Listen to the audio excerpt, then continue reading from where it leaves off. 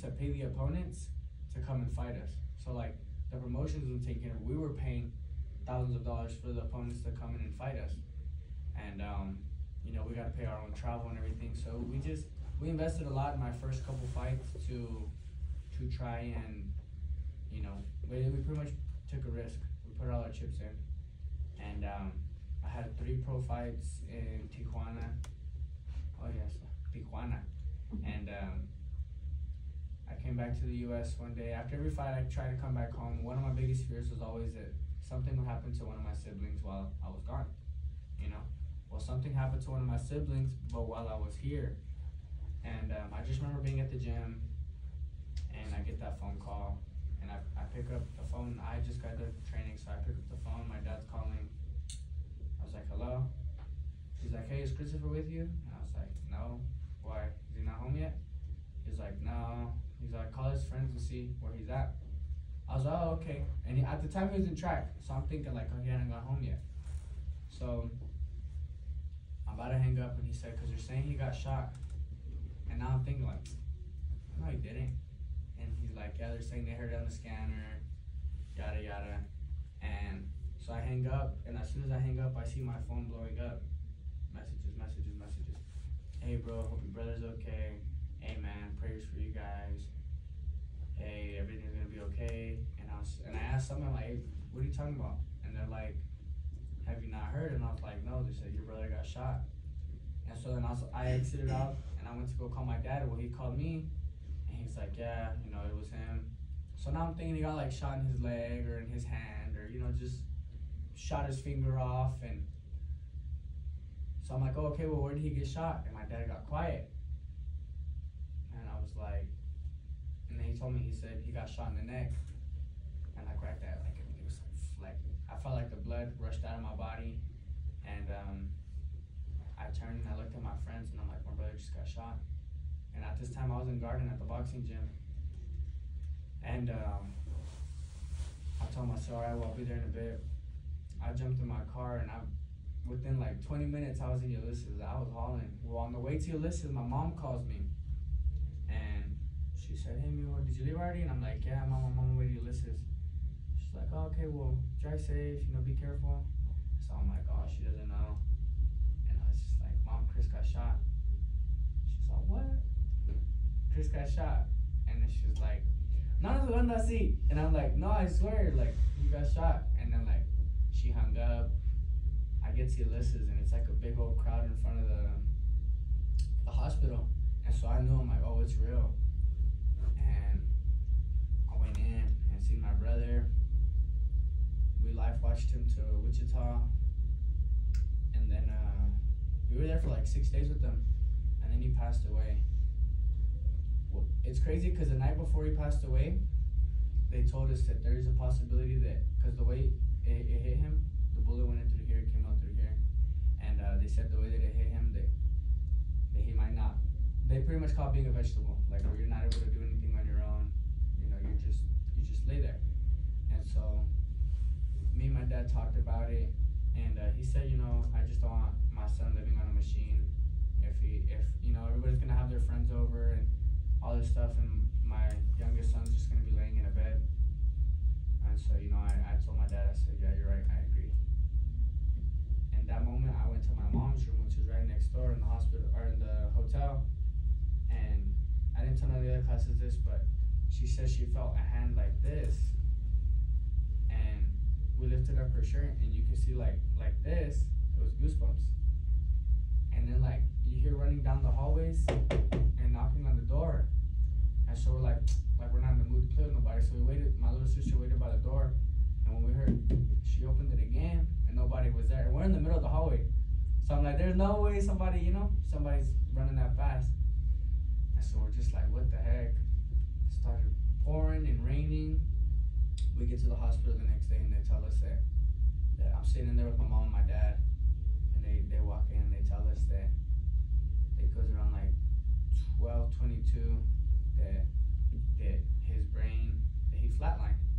And so like, you know, just watching my parents go through that, I was going through it myself, right? When imagine, you know, when you guys go through stuff and you're hurting and your heart hurts, and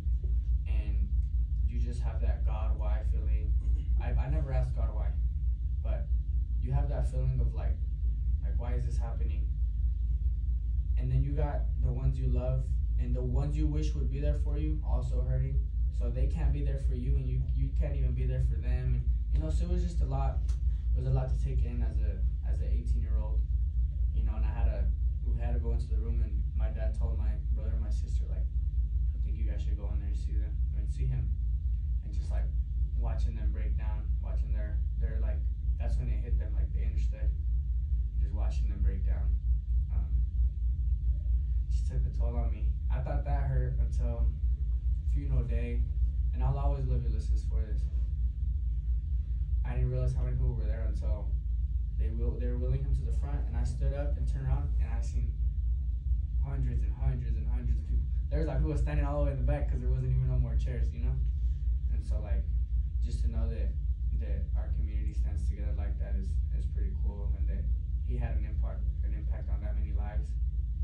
And I think everything like really took a toll when they started lowering him into the ground, you know. And it always does. When you gotta sit first row at a funeral, that's what changes your mind and your perspective on life. And we're all bound to go one day. We all got a death date, you know. That's what just makes life so beautiful, is that everyone's so scared to die, but that's the only thing that is guaranteed in life, is death, you know.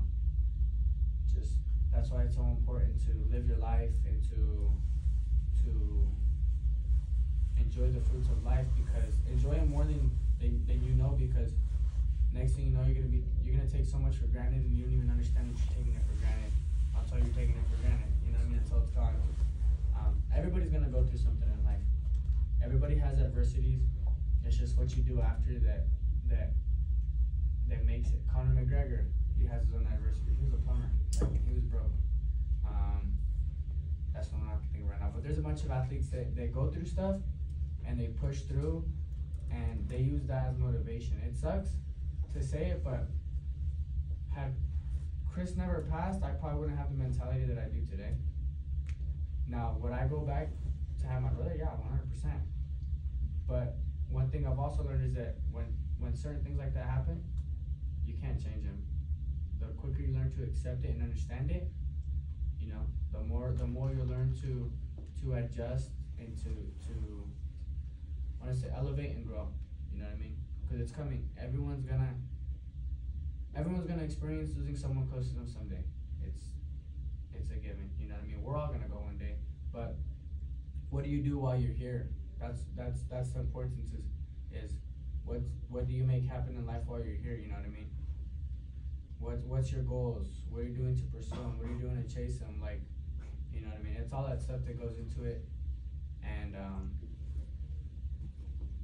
I don't know, like, you guys are what grade are they? These are freshmen, sophomores. You guys got the rest of this year. So the freshmen, you got this year and then 3 more years to figure it out what you want to do before you get to college. Because I don't think anybody wants to go to college and just go to college just to go to college. You want to go to college to know what you're gonna do after. You know what I mean? Unless you're like Boyd and want to cut hair, but that's right. But you know, it you don't want to just get so lost in that. I'm not gonna say don't party, because you guys are high school. You're just gonna do it regardless. You know what I mean? For the ones that do, but pay attention to what you're doing. Enjoy your time with your family. Enjoy the time with your friends and your peers. And have your goals set. Have your goals set, because money isn't everything, but money does a lot. The reason I chase my goals to make my money is because I want to provide for my family and them not have to worry about anything. And dad wants a new car. All right, I got you. You want an Impala? Okay. Mom wants a house. Okay, I got it. Well, you guys want to take a trip? I'll take care of it. Like, I want to be able to do that for my family, and I'm able to start doing stuff for my family now. But what bothers me is that I lost a sibling before he could see me succeed, and before he could see me, you know, start. Like, he didn't even get to see me sign with ESPN, and that would have been big for him. I bought a 2013 Chrysler, and he was proud of that. Oh, you're gonna take us cruising and then. You know what I mean? That was just that made him proud. So I would just know, like what would make him proud today. But you know, I wanna just tell you guys to chase your goals. You know, be mindful of others. What people say to you today ain't gonna matter in 5 years. It's not gonna matter in 3 years. It's not gonna matter in 6 months. You know what I mean? People, I don't know why people are bullies. I've never understood it. I've been getting bullied for like the past 3 weeks for getting knocked out. Do I care? No. Did I care? Yeah, for 2 days. Can I change the fact that I got knocked out? No. I got stretched. I ended up on the floor like this, cross-eyed. Can I change that? No. What can I do though? Move forward, learn from it, and adjust, you know, go forward. I can't stay mad about it, you know. Sometimes in life there's things that you can change and things that you can't change. And the things that you can't change, learn to accept it, understand it, and move forward. And that's called growth, you know what I mean? You can't grow from something if you haven't been through it. Like when people tell you, oh, are you ready to go skydiving? You'll never be ready until you've already done it, you know? You can try to prepare for it, but you can't be ready for something that you've never done, you know what I mean? It's, once you do it, it's experience. Life is all about experiencing, growth, learning. That's why older people are so much wiser, because they've been through life, they've experienced a lot, you know? And so, I don't know, I'm grateful to be where I'm at today. I'm grateful to be from Ulysses, Kansas.